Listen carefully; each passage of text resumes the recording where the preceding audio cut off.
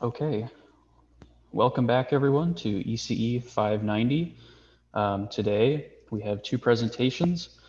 Starting us off is Thanatheepan Balachandran. Thanatheepan is a PhD student working with Professor Haran. He is working on NASA's liquid hydrogen fuel cell electric aircraft effort focused on lowering risks in superconducting motors for electric aircraft propulsion. He also works on a 10 megawatt fully superconducting wind turbine generator for NSF to create and mitigate AC losses. His research interests include electrical machines and drives, electric propulsion, and superconducting machines. Hello everyone, thank you Max for nice introduction. Hope everybody can hear me. Yep, we can hear you. Okay, so today I'm going to present about the feasibility study on superconducting motor topologies for a hydrogen powered all electric commercial aircraft. This is what group of us working on. It's called Cheetah project, and I will go over it in a couple of slides. So before I start on the project, I would like to first focus on why we were looking at the electrical aircraft. There's two main reasons for the interest in electrical aircraft. One is the economic reason, the other one is the carbon emission reason. So in economic, like aviation industry is like in 1.3 trillion total US economic activity. And the next reason is that the fuel prices are going high every year. For example, in 2001, 13% of the total operating cost went for fuel, but in 2019, it was like 23.7. So it's expected that the fuel cost will continues to rise. So that's why the industry is trying to move towards electrical aircraft. The second reason is the carbon emission. The 2% of the total world carbon emission is coming from the aviation, and also it is like 12% of that all transport emission. So this graph shows that if we don't any take action, then how much CO2 emission will end up, and if you take action, how much we can reduce it. So like the Cheetah is targeting to developing the enabling technologies for commercial electric aircraft. So that is the target of this project. So what is Cheetah? Cheetah is an acronym for Center for High Efficiency Electrical Technologies for Aircraft. It is centered in UIUC, and there are a lot of partners in this effort, including Boeing and MIT and Ohio State University, and like plenty of other partners. So what we are doing, we are taking a 737 or 800 like Boeing airplane, and we're trying to convert it to a hydrogen powered like fuel cell electric aircraft. So so you can see that an artistic drawing of an Cheetah aircraft compared to a Boeing 737. So the difference of this shape, and you will see that why these airplanes look different in the next slide. So like we are trying to target all these like 737 capabilities, but with the Cheetah, what we are trying to achieve is that we are going to reduce the CO2 and NOx emission to the zero. So and also we will increase the efficiency of the electrical aircraft. So, so why the aircraft looks different than the 737? Because we wanted to have these liquid hydrogen in the airplane. So you see that the blue circles, those are like liquid hydrogen tanks. They were on top of the ceiling of the aircraft. And then we also have the fuel cells and battery in the electric aircraft. This is like high level the electrical system diagram, and you can see that. So the fuel cells will generate power, and then from that point, so what we are going to do is that we are going to use some cryogenic environment to transmit the power to the motors. So we were looking at ways to efficiently control this power system. Like we want to reduce the ohmic losses in the system. So that's why we were like exploring like superconducting motor technologies and like superconducting cables. So that's what we're looking at. So what is happening here is that we have fuel cells, and then we connect it to a bus bar, and it's going to the wings, and where the wings which have the inverters and the motor. So they were like integrated system. And also the battery is located close to the wing. As you can see that in this diagram, the yellow one is the wing, the yellow one is the battery. So why we have batteries for like to give more power in the takeoff and also save the energy when we were in the cruise condition. So why we are going to after why we are going after hydrogen, liquid hydrogen? Because there's one reason is that the batteries are heavy, and then so therefore, like if we use hydrogen, and then we can extend the range of the aircraft, and also we can look for a like commercial electric aircraft, which has like we can transport a lot of passengers. And when you use liquid hydrogen, what is the additional advantage coming to us is that we can use this liquid hydrogen to cool the electrical system, like cables and conductors, and cable conductors, motors, and inverters. So which will give us an opportunity to explore like superconducting technologies, because when we use superconductors in cables, like we can reduce the weight by significantly. And then also we can reduce the like ohmic losses. So that's the reason we were looking at this liquid hydrogen, and then leverage this capability of the liquid hydrogen to cool the electrical system. So this is the a simplified diagram of how this works. So we have the liquid tanks, and then let's go to the motor. So we will cool the motor. So we assume that we can use a fully superconducting motor, and then also we can use the cable to cool, because we can have like superconducting cable to transmit the power, and also we will cool the power converters. Then after that, we will send the liquid hydrogen to like the gas hydrogen to fuel cells. So because the fuel cells need gas hydrogen with a higher temperature, so like almost ambient temperature, but we store the hydrogen in the liquid state. So that's the idea. So now I would like to point out that like this is a NASA roadmap of achieving like high power density and high efficiency motors. So as you can see that, so with non-cryogenic, like conventional system, like the NASA motor, that's we have like 13 kilowatt per kilogram. That's what we designed at UIUC, and we are yet to do experimental demonstration.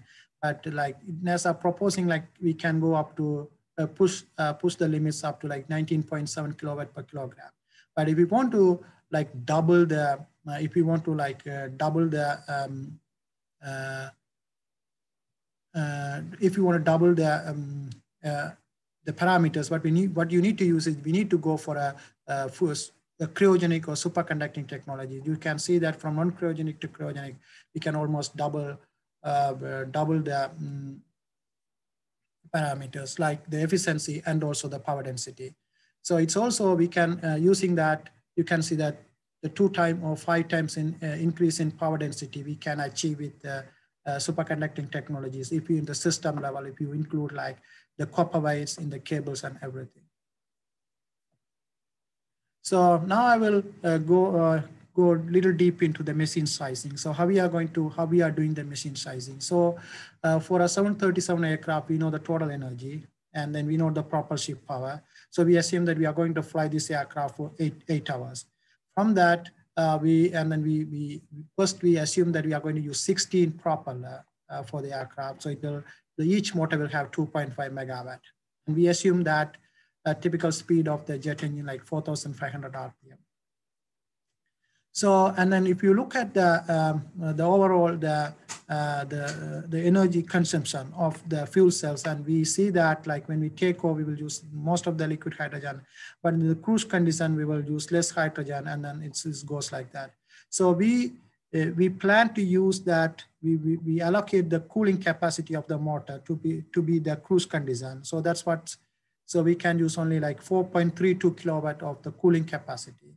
So how do we come up with the number? Because we are going to let the liquid hydrogen to go through the motors to cool down the motor. So we assume that we will send 70% of the liquid hydrogen used in the fuel cell to go through the motor to cool the motor. So that came up like 4.32 kilowatt of the cooling power, the enthalpy that we can get from the liquid hydrogen. So we need to, this came to us that we need to design the motor that the total losses on the motor should be less than 4.32 kilowatt. To design the motor, first we started with the propeller and the motor co-design study. So we would like to see that how much the larger the diameter of the motor we should go for. So first we studied that here that, so we integrate the motor and the propeller, and then we studied the efficiency and the motor weight. And so it's, as we found out that up to like, when we go up to around like 0.25 meter diameter, so we can design the fully superconducting motor like less than 30 kilogram. So with that information, and also we studied that what happens when we go for a very small motors, but for example, if we can increase the number of propellers, so like, for example, 32, this year we have 16. What happens is that the diameter of the motor will go further small. So we also analyzed that. So what we found out that when we make the diameter so small, what happens is the axial length will go high and also the losses would go high. So it's all we came to a conclusion that to get the motor working and then to limit the losses under the 3 kilowatt. So the diameter is around 0.5 meter diameter. That's the maximum OD that we can, the minimum OD we can go for. So with that in mind, we go ahead and then we optimize the motor, and then we study like different pole pair of the motors, because the fully superconducting motors are sensitive to the operating frequency. So if we go for a higher frequency, the losses would go high, and we will go beyond the loss capability that we could control in our machine. So we studied that from like different pole count of the machine, and we found out that like if we go with an 8-pole machine, we can get a lower weight, around lower weight, and like the losses is less than like 3 kilowatt. So that's the design we choose for this study.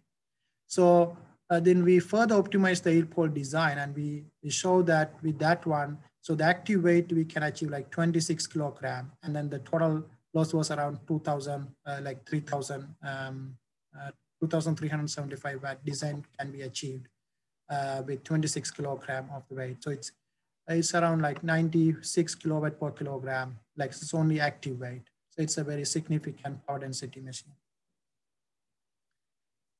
So from this study, we also learned that, so for a fully superconducting machine, it's like, though we have the capability to push the field very large, but that's not going to happen, because when we push the field very large, the losses increases in the armature conductor. So we are restricted by the losses in the armature conductor. So what we show is that we can only go for like between 0.4 Tesla and 0.6 Tesla of the field in the air gap field. Because if we go beyond that, what happens is the total losses in the machines goes higher.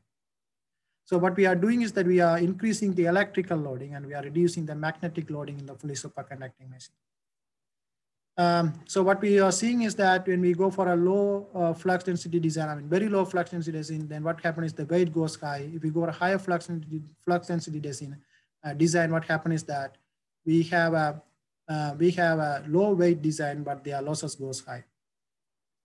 So this came from the study, we also found out that, so if we are only going for like 0.4 to 0.6 Tesla, so we can achieve this flux density with like permanent magnets. We don't need field coils, like superconducting field coil, to generate this air gap flux density.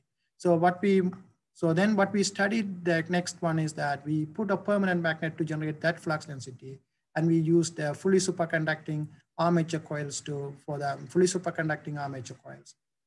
To generate that much of field, we need around 15 millimeter thickness magnets, and then we use the Hallback array magnet.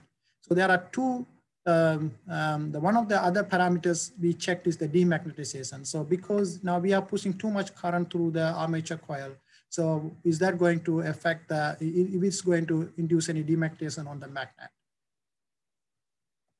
So from the study, what we found out is that we can, yes, we can design the motor with permanent magnet, but the permanent magnets are heavy compared to the field coil. So I see this comparison here. See, for that fully superconducting machine with additional weights, including the additional supporting structure and everything, we'll end up around like 88 kilogram. But for a permanent magnet, it's like it will double the weight. So the power density will go by half. And also, I analyzed that the demagnetization effect, but the demagnetization effect is not that high. For example, if I assume like 0.1 Tesla knee point, then the operating condition, like normal operating condition, like demagnetization is less than 1%. This color coding shows that where the demagnetization will happen. And also I analyzed in the like short circuit condition, and it will go only like 2%. So like after that, we also analyzed that because we have the like the cooling capacity, we can use like cryo-cooled aluminum conductor. So which like if you use a multi-filament high purity aluminum conductor, so what is the advantage is that at like 20 Kelvin, so their resistivity go by like 400 times less than what we in 20 degrees Celsius. But what is the advantage of using this aluminum conductor? Because if you use the aluminum conductor, there's no quench. Because in fully superconducting machine, if you use the superconductors, if you increase the temperature beyond the critical temperature, they will quench and then they will act as a normal conductor. At that time, like the whole machine will like end up like thermal runaway situation, like the whole machine will fail. But with this aluminum conductor, so if you increase the temperature, what will happen is the resistivity will go like accordingly. So with that, so we will not end up quench, but we will increase the losses. So then we analyzed that what is the losses we would have in an aluminum conductor. So we assume that the triple R mean like at like 20 Kelvin, the resistivity will go by 400 times lower, it is 4.2. And we also will have the similar losses that we will have in the fully superconducting machine, like eddy current and the coupling losses. So with that, we did a comparison, and then I have the result here. So I used this 4-filament aluminum conductor. So the resistivity losses is around 629 watt, and we don't have the hysteresis losses that we will have in fully superconducting motor, which we don't have it in aluminum conductor. And we have the eddy current losses, and the coupling losses are same. And then we don't have the transport current losses, which we'll have in fully superconducting machine, but we don't have it in cryo-cooled aluminum conductor.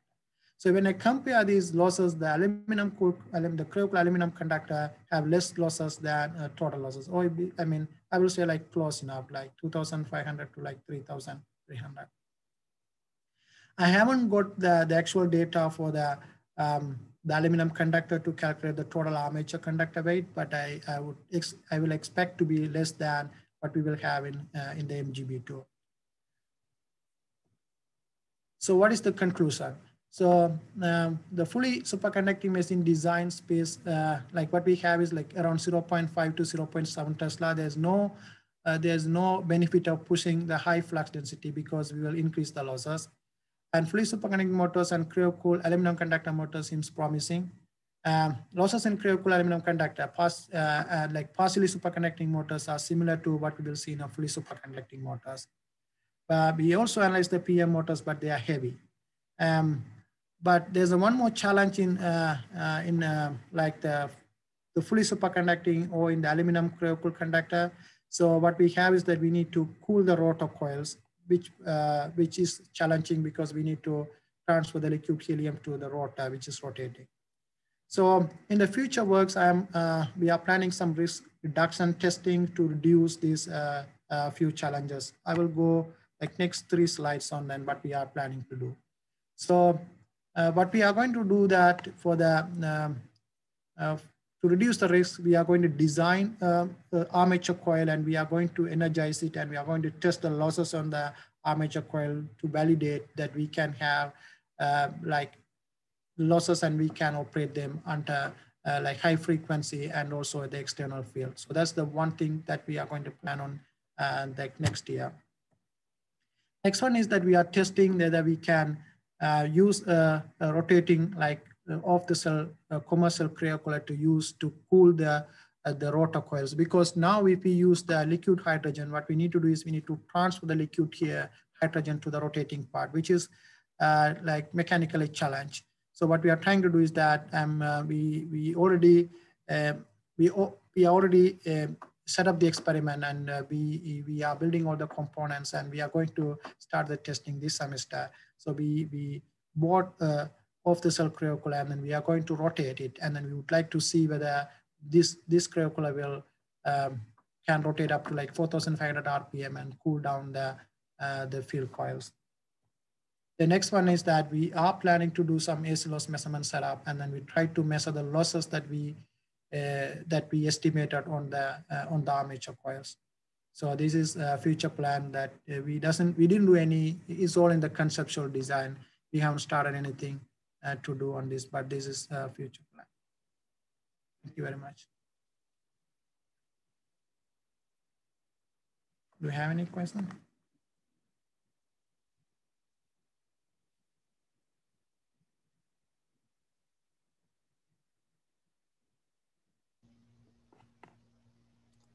Deepan, was the field coil on the hyperconductor aluminum? Mm-hmm. Is that superconducting still, or? I assumed it to be superconducting on this design, but yeah, we can consider the aluminum conductor too. But in this study, I assume they are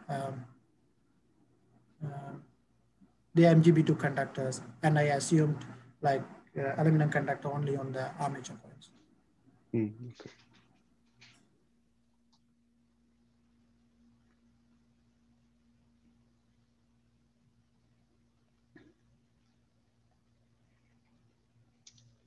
Any other questions?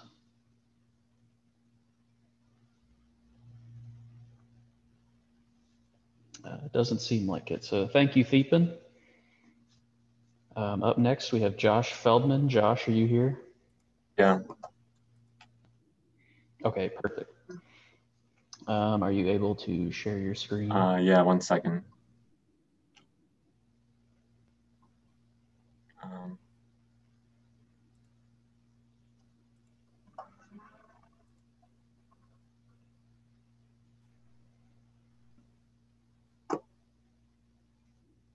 What's that? Okay, there we go.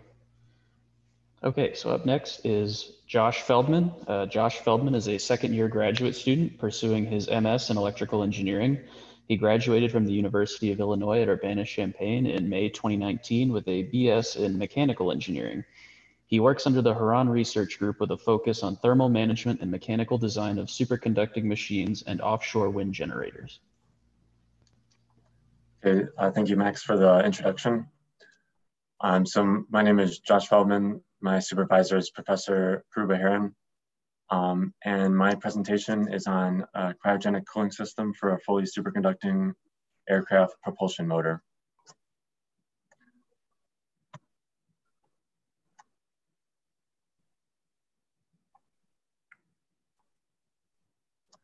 So I'll begin by discussing the motivation for this project, as well as an overview of the machine that the cooling system is designed for.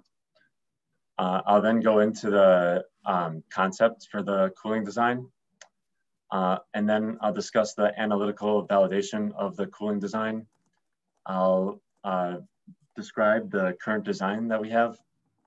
Then I'll discuss next steps and end with Q&A and discussion.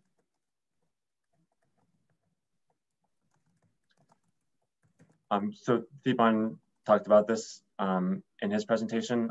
This project is for the same project, the Center for High Efficiency Electric Technologies for Aircraft, or CHEETA project, which is a NASA-funded collaboration between several research institutions to develop technologies for a hydrogen-powered, fully electric commercial airplane.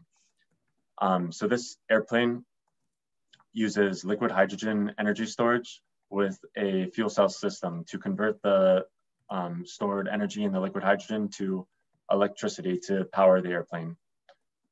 The airplane will be propelled using fully superconducting motors, and the cold liquid hydrogen will have a double use as a coolant for those fully superconducting motors. And this is the focus of this presentation, is using the liquid hydrogen as a coolant for those motors. And one of the motivations behind using fully superconducting motors is the increased power density, which is important for a weight-sensitive application such as aircraft.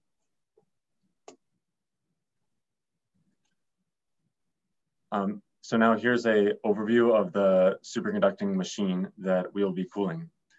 The machine has an outer rotor design, meaning that the DC field coils and what we call shield coils are on the rotor, and they are outside of the armature coils, which are on the stator. The shield coils are DC superconducting coils that rotate along with the field coils in order to contain the strong magnetic field produced by the machine and reduce the need for a thick, heavy back iron. For our conductor, we'll be using low AC loss MgB2 superconductors manufactured by Hypertech and shown here in the bottom right corner of the screen. These conductors have a critical temperature of 39 Kelvin, which is the temperature at which they transition to superconducting. However, this is at 0 current density and 0 magnetic field. So ideally, we would like the temperature to be significantly lower than 39 Kelvin. Although these wires do have comparatively low AC losses when compared to other superconducting materials, at the frequency we are operating our machine at, the AC losses are significant and do require a significant cooling system to reduce them. The rotating field and shield windings have minimal losses, so the focus for this presentation will be the cooling system for the stationary armature windings. However, cooling of the field and shield windings will be a focus of continued research on this project.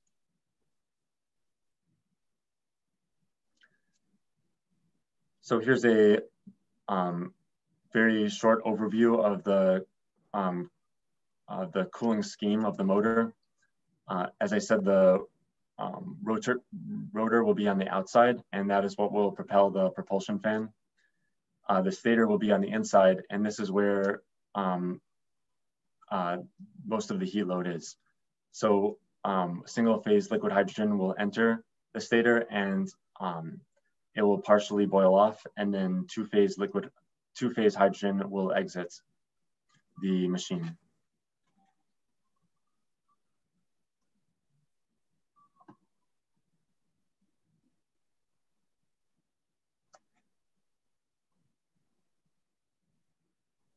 So this is the cooling concept, how heat will be removed from those armature windings that will produce the AC losses. So the coils will be attached to an aluminum coil former, which will also function as a heat sink. The heat produced by the armature coils will be conducted into the aluminum, and then the heat will be conducted from the aluminum into stainless steel pipes, which will contain liquid hydrogen. And as the liquid hydrogen absorbs the heat produced by the coils, it will partially boil off and form a two-phase fluid, which will be the outlet of the cooling system. So shown on the right is an end view of this system. So the stainless steel pipes will be embedded into the aluminum at about 120 degrees. Sty cast will be used to bond the pipes to the aluminum.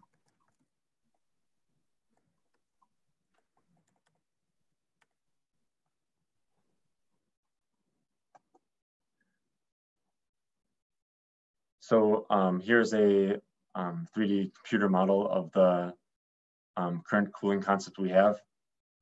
So the inlet and outlet of the single phase liquid hydrogen and the two phase hydrogen, which will be the outlet, will occur through the same pipe, through the same axis. It'll occur through a coaxial pipe. So the single phase cold liquid hydrogen will enter in through this smaller inner pipe, and then the two-phase hydrogen will exit through this larger outer pipe. So the hydrogen will be distributed through a manifold at the end of this pipe, or a flow distributor, which will break up the flow into several smaller pipes. So shown here on the far left, we have the cooling system with only one of these pipes shown. So the fluid enters one of these pipes. It's a helical pipe that is bonded to the aluminum coil former, and it absorbs the heat produced by the armature coils. So shown on the far left is with one pipe. Shown second from the left is with 6 pipes. Shown in the middle is with all of the pipes and the aluminum coil former. And shown is a 3/4 section view, which allows you to see both the pipes and the coil former. Second from the right is the cooling system with armature coils bonded to the aluminum coil former. And shown on the right is the completed end view of the armature cooling design.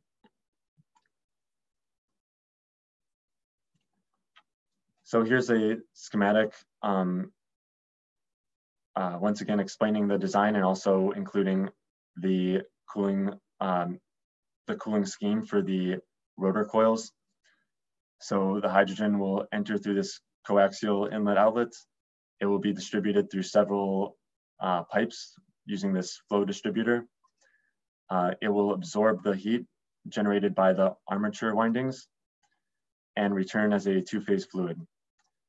For the rotating shield and field windings, the cooling scheme is another aluminum structure which will support the windings, and the heat will be conducted into this aluminum structure through the aluminum structure, and it will be conducted into the liquid hydrogen by use of superconducting bearings. So the heat will conduct through the bearings into the hydrogen. And there will be one bearing on this side and one bearing on this side. And again, the rotor is on the outside, and that is what will spin the propeller.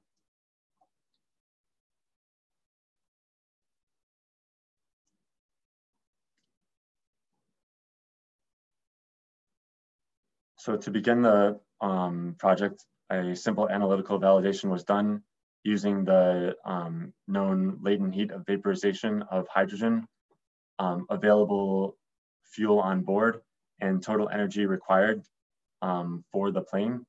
Our group was able to calculate that there is enough liquid hydrogen on board to remove the AC losses estimated by the motor.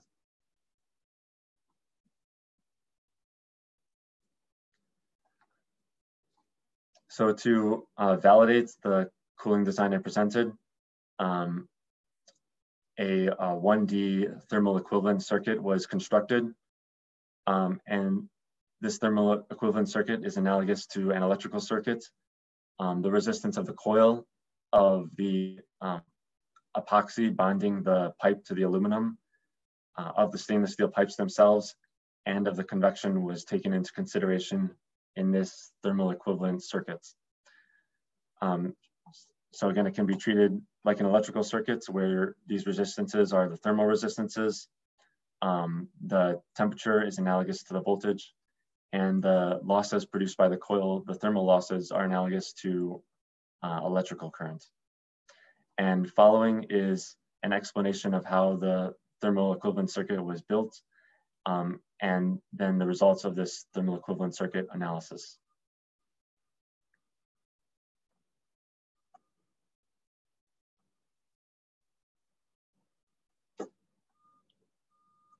So the first step of this was a thermal model of the MGB2 wire we plan on using.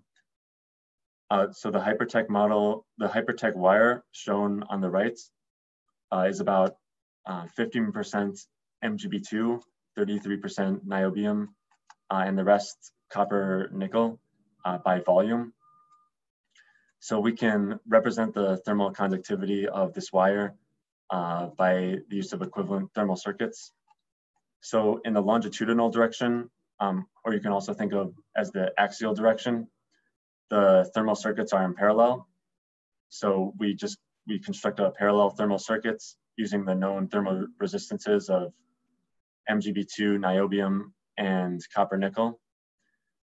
In the transverse direction, or you could also think of as the radial direction, the thermal circuit is constructed in parallel with the MgB2 and niobium in series, and this series combination in parallel with the copper nickel. So using these thermal models, the longitudinal thermal conductivity was estimated around 100 watts per meter Kelvin, and the transverse conductivity was estimated around 7 watts per meter Kelvin.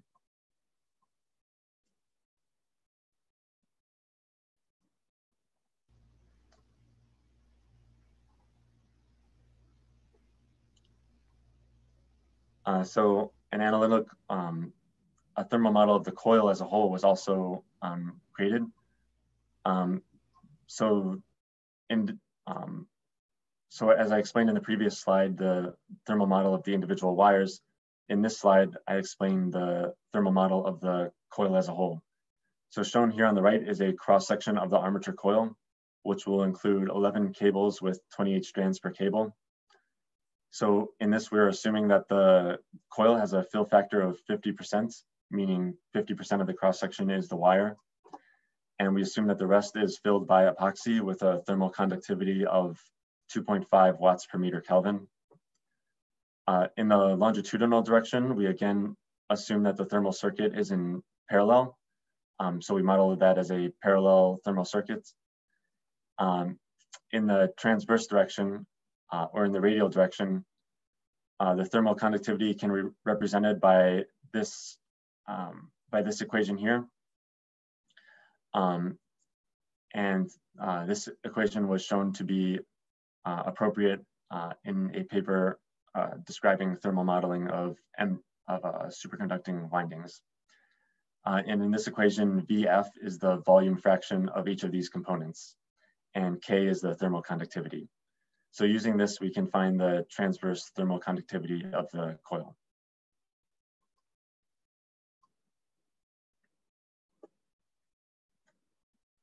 Finally, we have to calculate the thermal resistance of the convection, of the flow boiling convection into the liquid hydrogen. And so the convective heat transfer coefficient, which we'll denote as alpha, it can be approximated using the Dittus-Boelter correlation, which is shown here in the top, equation. And then in this equation, the Nusselt number on the left and the Reynolds number and Prandtl number on the right are dimensionless parameters that can be broken down into that are composed of other parameters about the flow. So when we rearrange this equation, we can solve for the convective heat transfer coefficient as follows.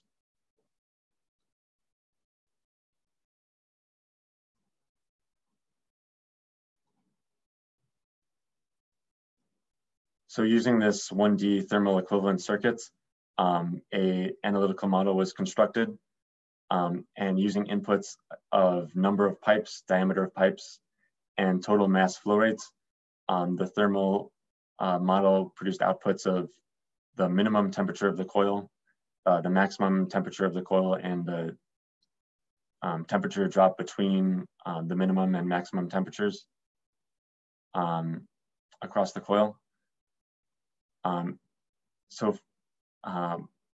A very high temperature drop across the coil was found, which may mean that the epoxy inhibits heat transfer within the coil, so we may need a better epoxy or a more optimal cooling geometry.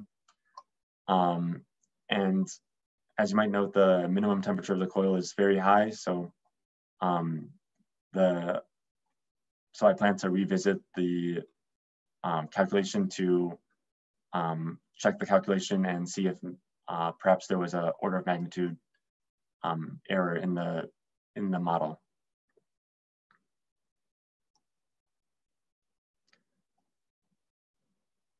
So next steps, first to refine the 1D analytical thermal model, to further 3D CAD work on the computer model, and also to model the field and shield conduction cooling concepts, which I mentioned at the beginning of the presentation. So this cooling concept is rotating conduction cooling using superconducting bearings. So for this, I have planned a risk reduction experiment where a heater is spun at a frequency similar to that of the motor that we plan to use. And the temperature drop across a superconducting bearing will be measured at around 20 Kelvin. And this will determine whether or not rotating conduction cooling using superconducting bearings is a viable option for cooling the rotating field and shield coils. So thank you for listening, and I'd like to answer any questions or comments that people have. Thank you.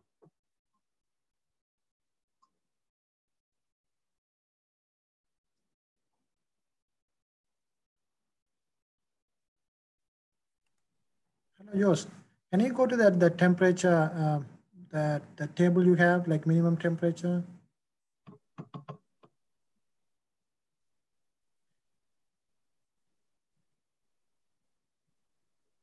Why it is too large, or is that, why do you say like 662 Kelvin? Yeah, yeah, I need to revisit my model. I think there might be it doesn't seem right. So I think I'm going to revisit it and check for errors. But yeah, because we were trying to. Yeah, these are the initial results. Okay. Because I'm trying to keep it at 20 Kelvin, right? Because this look like. Yeah, I don't think this is I don't think these numbers are correct. I'm going to revisit my model, but yeah, these are just the results that I have ready for today.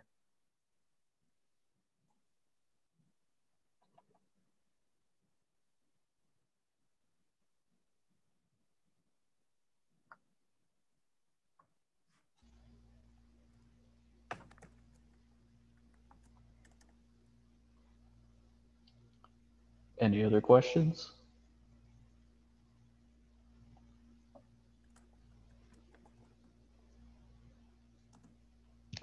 Okay, it doesn't seem like it. Well, thank you, Josh, for your presentation. I think this concludes today's ECE 590. Thank you, everyone, for turning out, and I want to thank Josh and Theepan again for presenting.